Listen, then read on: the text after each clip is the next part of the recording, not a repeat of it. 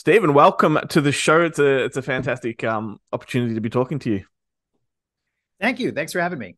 So we're going to avoid the G word and we're going to only talk about the mean one. So what I'm interested to know straight away is, was the actual skirting around of the G word and flirting with the IP a whole lot of fun for you, or was it a pain in the ass to have to try and avoid it?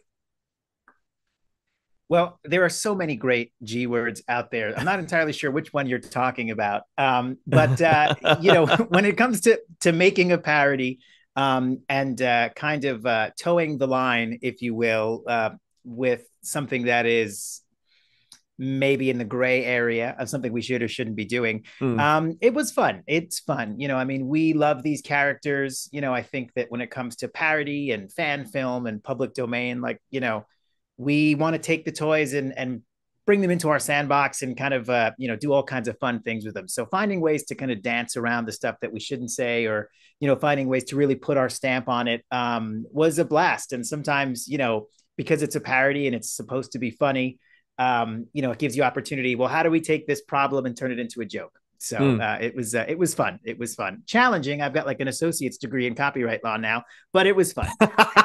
Yeah, I bet. Mr. Finch, anyone? That's right. That's right. I want to get a jersey made that says Mike Finch on the Yeah, on the that's back. right. If you know, if you know, you know. It's been a great moment in horror film for adaptations of classic children's literature into horror films. We've had the Winnie the Pooh movie, there's Arthur 4 and the Banana Splits, and there's so many others as well. What inspired Hmm. you to tackle Dr. Seuss? Well, I mean, I've kind of always loved taking characters and concepts and ideas and things that we're familiar with and kind of turning them on their side, right? Putting my own spin on them. Um, and so, something that's always kind of stood out to me. I used to be a teacher, right after I graduated college. And there's really nothing creepier than like kids' drawings. There's always a scene, and even our movie has one where you've just got those like creepy crayon drawings that kids do. And some of these like classic pieces of literature and kids artwork, like if you look at them in the right light and from the side, you're like, man, that's pretty scary. And if someone was to describe to me the story of a tall, fuzzy, green, red-eyed monster that hates everything, I mean, that sounds like a horror movie to me. And so we just kind of picked up the lore and said, well, what is this most similar to? Is he Bigfoot? Is it like a slasher? And kind of just bringing in all those different references to the story while still paying homage to this thing that that we know and we love. Yeah, absolutely. I want to sort of let's build upon that just a little bit because, as you mentioned, great children's literature, the great children's literature is steeped in horror. Like it just is, Mm-hmm. Roald Dahl's work, Brothers Grimm, and Dr. Seuss's stories certainly lend themselves very well to this kind of liberty, if you will. Where was your mind at, like, in tackling this? Were you hell bent on pushing it as far as you possibly could when it comes to the horror? Like, just Not despite the fact that it's, kid stuff? No, honestly, no, not necessarily.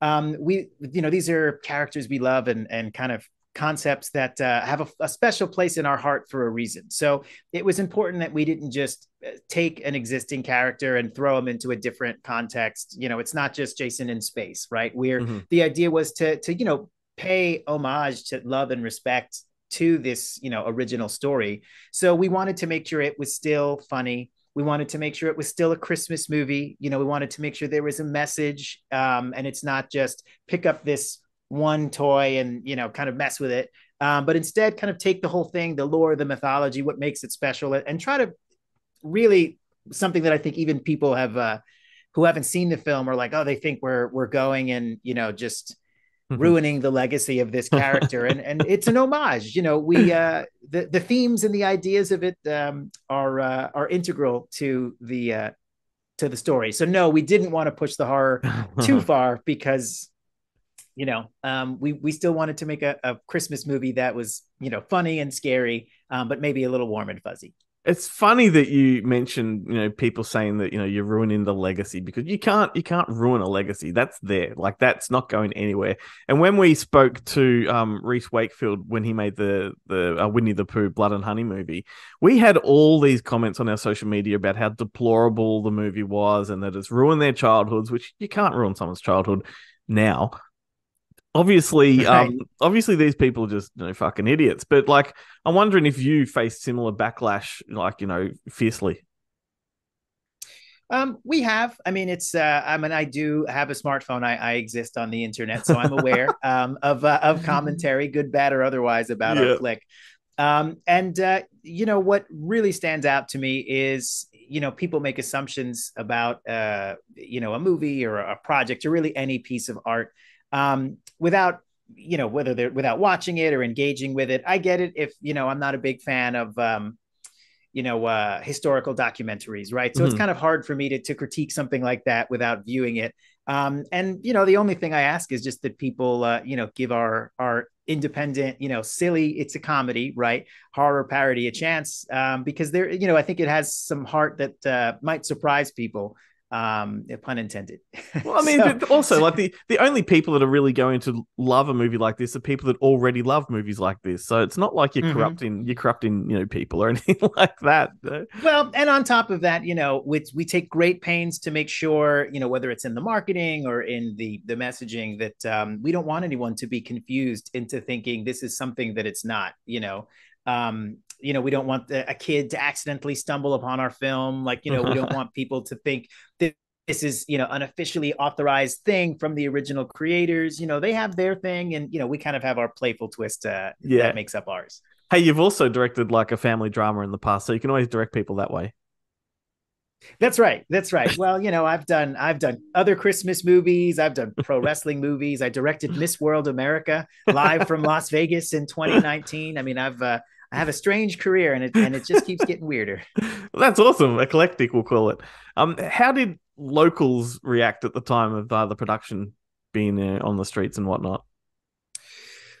Well, um, because the creature doesn't come out during the day, out of context, for the most part, we just look like any other independent film. There's a Yep. police officer, there's a young girl.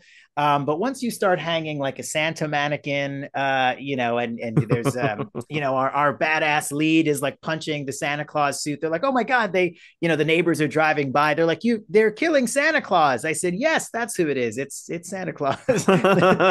Pay no mind about any of the green fur or the teeth or the blood.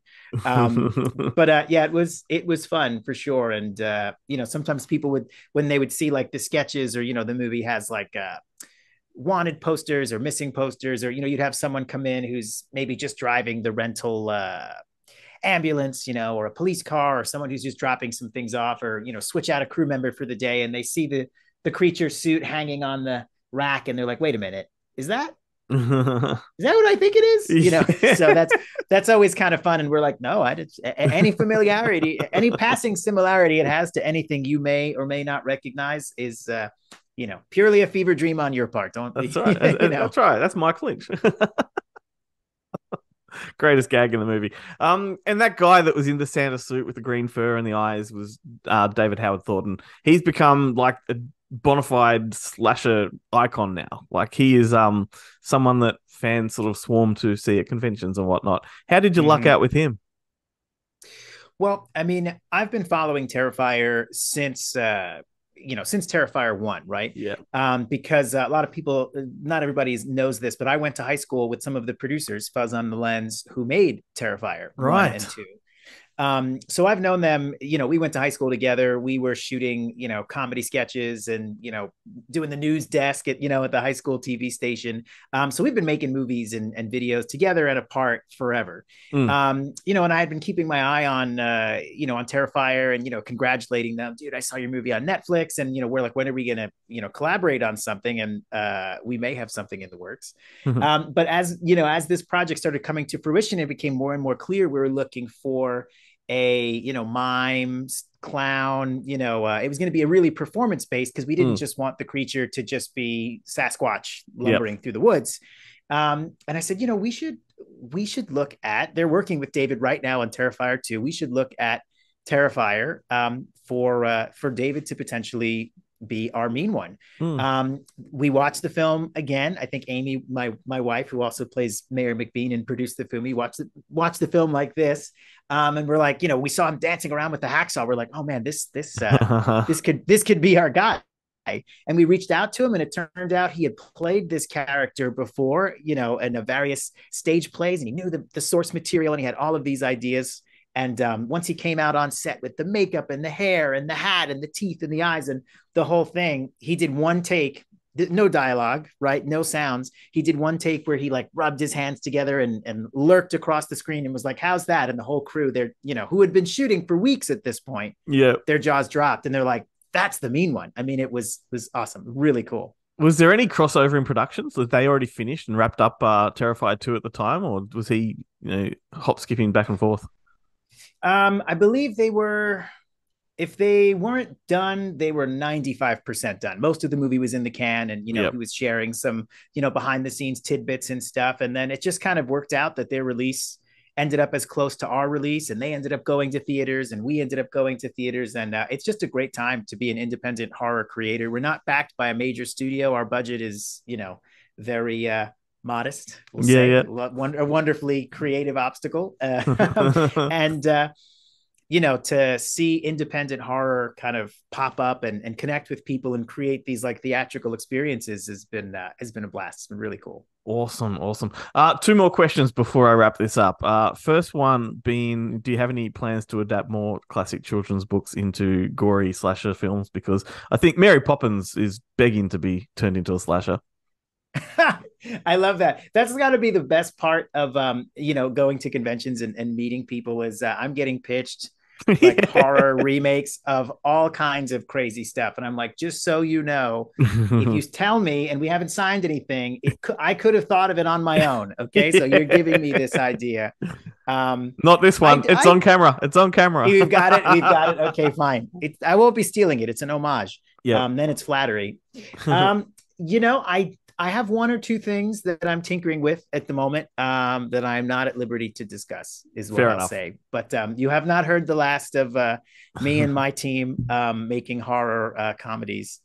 And you'll just have to wait and see. Excellent. Well, we know it's not Bambi because that one's already in the works. Because that one's taken. That's right. Bambi's taken. Sleeping Beauty's taken. Every time a new one pops up, it's like whack-a-mole. I'm like, okay, great. This is cool. I'm sure. I know they're doing another Winnie the Pooh, and I'm excited to see that one. And I love that. What was it? Luc Besson's official part 4 of the Arthur series is a horror film, like a slasher film, like. That's really weird that the official part 4 would be a slasher, but anyway, just a side note. Look, if you look at even A Haunting in Venice is it's a third Agatha Christie, and they're like, okay, well they're selling it. The first 2/3 of that trailer is just straight up horror, and then he comes out with his mustache, and you're like, oh, they made another one of these. I know, interesting. I think we're going to see. More and more flicks are going to lean really hard into, if it's even mildly scary, they'll spin it like a thriller. And, my only hope is that they don't, I think like M. Night Shyamalan, a lot of his films, because they cut those trailers to make them seem like they were horror films. And really, they were more thrillers, especially his earlier stuff like The Village and things. I just hope that they don't take the marketing too far, because then people might be like, oh, I thought I was going to see something, and now I'm seeing something else. There's too much deception going on, yeah. We want people to come see real horror movies, and so even the Bring It On franchise, their last installment was a slasher film. Go figure. Really? Yeah. All cheerleaders die or something like that. So final question, I asked this of a lot of people, like, what was the movie that got you into filmmaking, like when you were young? What's the penny drop moment for you? The movie that got me into filmmaking. It's not the most original answer, but it would have to be Star Wars. Watching Star Wars on VHS, the not specialized, these are like the most lo-fi analog way to look at it. Yeah. Knowing that I didn't understand what I was seeing. I didn't understand how they had done it. That was the thing where I'm like, there's something organic here. There's puppets. I think it's wires, but my little brain couldn't wrap my head around what it was that I was seeing. Yeah. And my first movie was a little stop motion Star Wars film, and I'm like hand drawing onto the film the like lightsabers and stuff. I don't know. I feel like anyone who gets into genre, it's always Star Wars or Star Trek. Oh, mate, I speak to a lot of people, and anyone of our generation, they owe a lot of debt to Lucas or Spielberg, one or the other. That's always the answer. And that's a good answer. It was either that one or Raiders of the Lost Ark. Yeah, that's right. It's always I could teach a class on how much I could teach a class on a long boring class on the first 10 minutes of that movie because I just love that film so much. But then there's something about the creation of, I mean, there's a lot you can do on a stage, you know, and there's a lot you can do with animation and, you know, cartoons and drawings and stuff. But when you really believe that boulder is coming at you or that giant spaceship is like actually there, this is in reality. I mean, it's magic. It really is. And absolutely that's why we do it, man. That's why we do it. Absolutely. Those guys, yes, they are. We owe them a debt of gratitude. The Mean One is a hell of a lot of fun. It's a really, really cheeky horror film. And I hope that as many people possible can have the opportunity to watch it. But thank you so much for taking the time to chat. It's great to have you on the show. No worries. Thanks for having me. Remember that story about Cindy You-Know-Who? When her Christmas was stolen, she knew what to do. Why, Santa Claus? Why? But what if I said that's not how it went down? Monster! You gonna be okay? Because we can turn around right now. No. That poor girl. Her mother was killed. Her mind snapped. Did you ever find the Christmas killer? Never got a reliable description of the man.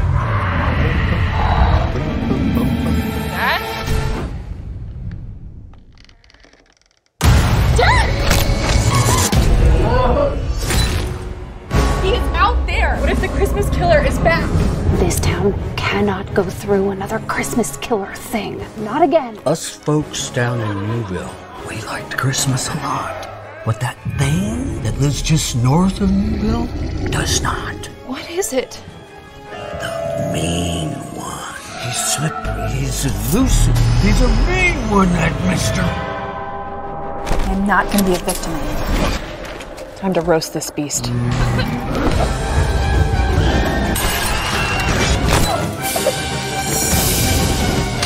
You're a dead one, mister.